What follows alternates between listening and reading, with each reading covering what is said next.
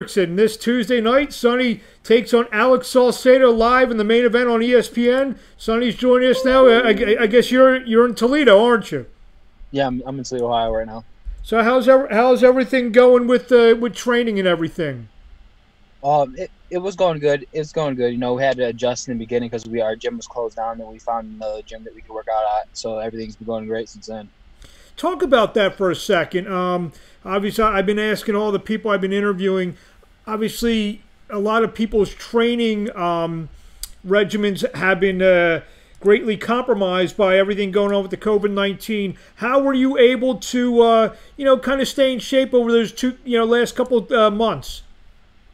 Well, our guy we had we started working out before the gyms opened up because he had a boxing ring in his garage and everything. He has a big old, huge garage and stuff he built, and he has a boxing ring, everything we need inside there, like double rim bags. So we got lucky with that. And my strength conditioning coach, he has his own gym, so we were just going there. That's interesting. So I mean, I guess maybe you and your team, you maybe have a little advantage over maybe some people who are probably locked out of their gym. So it's a good situation. Talk about this fight coming up. Alex Saucedo, 29-1, fought for the title against Hooker, and came up short there. He's in a similar position to you. He's looking to get right back in the middle of things. Is that the way you're looking at it? Yeah, I'm looking at it like this is the opportunity I need to get me to get to the shot that he already once. That I know that if I take him out, that I'm going to take his shot. That's what it's. Okay, I'm sorry about that. What I was gonna say was, coming off your last fight, obviously a disappointing loss with Sam Taya. Did you think an opportunity like this would come out right away, your first fight back? I didn't really think it was. I didn't know what was going to happen. Honestly, I didn't know if they was going to just have me fighting some fights that didn't really mean nothing, or what was going to come with it. And I'm happy that this opportunity came with it, and maybe it was a better thing that I lost because now they wanted to give me the opportunity. Talk about Saucedo. He seems like a guy who likes to mix it up, getting some exciting fights. Is that the way you look at it? Yeah, I look at he's just really good. He's really good offensively, just really lacks defense. So he makes everybody can hit him. He's really easy to hit. So I mean, I know he's good offensively, and he's going to press the fight, and he's going to be a good fight. Obviously, you have some physical advantages. You're one of the tallest junior welterweights out there. Is it as simple as trying to turn this thing into a boxing match? My style is really not always. They use my length, so it's gonna be an interesting matchup because I like to fight a lot. So I'm just gonna use my jab. I'm gonna use my jab and use my range as much as possible, and much as I can use the advantage of it. Then eventually it's gonna turn into a fight. You feel a win on Tuesday night it almost it does two things in my opinion. It eliminates the last fight and it puts you right back in the middle of things. Is that the way you see it? Yeah. Honestly, yeah, I feel like it eliminates the last fight, and actually it puts me in a better position than I was at before, honestly. So that's what I feel like. I feel like it's a great opportunity for me. Talk about, I know you fought on some big cards. Talk about fighting from no fans. Have you thought about that, what that's going to be like? Yeah, I mean, I feel like it's just going to be like a sparring session in the gym. You still go hard in sparring sessions, the crowd, I never pay attention to the crowd anyways. So it's not going to affect me none. I'm just going to keep fighting, fight, do my game plan. The 140-pound division, obviously top ranked. They got Jose Ramirez and Josh Taylor. Obviously, you're fighting on one of their cards. You think a win, maybe gets you one of those guys, sooner than later?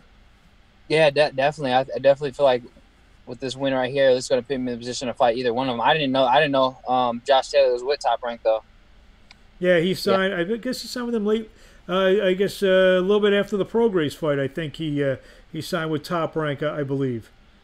So he was with Warrant first, right? Yeah, I think I did. I don't know if there's a working relationship or he may strictly be with Top Rank, if I'm not mistaken. Who do you? I mean, obviously those guys have most of the belts at 140 pounds. In your opinion, who, without looking past Saucedo and everything, who, and you still have Regis Prograis there, who's the guy to beat at 140? I don't want to see. I don't really want to like look past. Yeah. Alex Saucedo, because that's definitely my main focus. But I feel like Josh Taylor's probably the best out of the two. Out of Jose Ramirez and the two champions, I feel like he's probably the better one. For some of the fans who haven't seen you, you had a very good amateur career. We'll talk a little bit about how you got into boxing. What's the backstory of Sonny Fredrickson? How did he become a boxer? What got you in the ring? What age? I started fighting probably about I was 13, and it's just pretty much I was used to watch ESPN Classic all the time, and I used to watch them like cool, and like I was gonna fight, and then I knew someone opened the gym, and then I just got in the gym. That was it after that. What was that one fight or fighter that said, you know what, this is what I want to do when watching those classic fights? Well, it's a few of them. Like I used to love watching Oscar De La Hoya. I used to love watching Felix Trinidad. He's like one of my favorites, and Diego Corrales. Diego Corrales, he's another guy who was tall for his weight, who liked to mix it up. Is that kind of maybe a little bit how you pattern your style a little bit? Kind of in a sense, like, but it's kind of natural. Honestly, it's kind of weird because I used to like him, and then it's like natural. Like it just I have to fight. How? I mean, obviously, you're a fighter.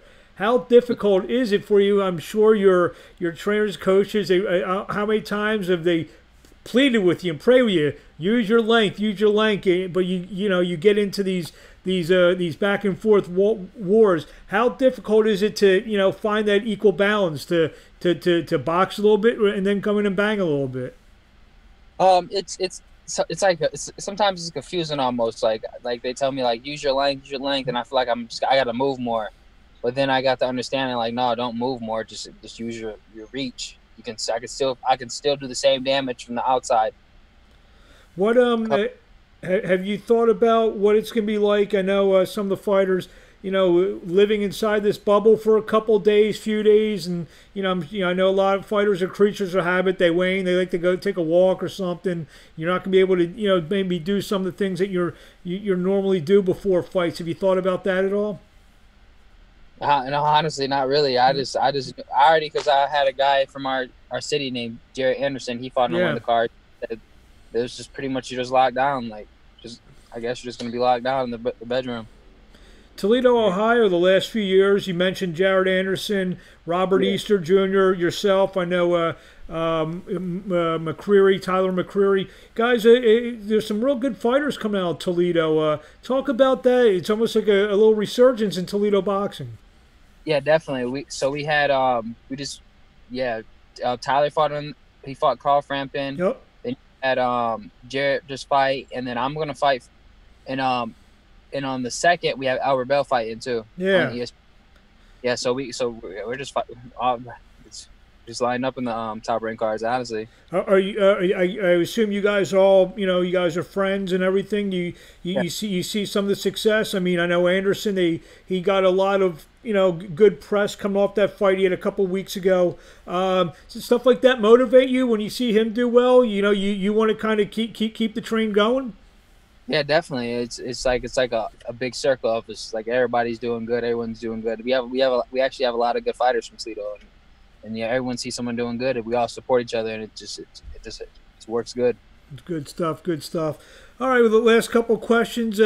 Where do we find Sonny Fredrickson on social media? If fans want to drop you a line, see what you're up to, and maybe after a big win next week, maybe those followers will start to increase and grow some more.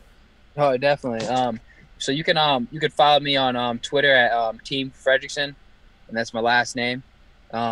That's Fredrickson, and you can follow me on Instagram at Sonny Fredrickson and then _, and then my Facebook is Sonny Fredrickson. There you have. Anything you want to say to the fans in closing before we see you this Tuesday night live from Las Vegas on ESPN? Yeah, I'm just really excited for this fight, and I know it's a huge opportunity for me, and I'm just gonna capitalize on it and make the best out of it. This is really right here. It's like this is like a do or die fight for me right here. There you have it. He says it. Do or die fight. Should be an interesting fight. It's one of the. I know it's definitely one of the fights. Of all the main events that have been and are announced for the future. I know a lot of fans are very interested in this fight. Like you said, the winner takes a major step up in the 140-pound division. Sonny, thank you for a few minutes of time. Hey, this is your first time doing Zoom. Wasn't too bad, right? Wasn't too bad. It wasn't. There you go. He's in his car. You come from training? No, I just came from getting some food. I just got a salad and stuff. Because I got a running, and then I took a shower, and then I got one and got a salad. The life of a boxer, having salad. Having salad for dinner. That's not me. Yeah. After the weigh, I'm sure you'll be able to indulge in something pretty good though. Yeah, I heard they got some really good food there. That's what they were saying. Jared and them, the chefs, that food there for them. So hopefully he sounded really good at the weigh-ins. But the heavyweight's not the guy to ask though. He's not trying to make weight. Yeah, but you got a big selection of food there. So I mean, so we're gonna see, man. I'll be the judge of it. There you go. So after a win, this is why I want a culinary report, and we'll talk, and maybe we'll talk about your win next Tuesday night in Las Vegas. Sonny, thank you for a few minutes of your time. We'll be watching, and we'll talk to you along the way.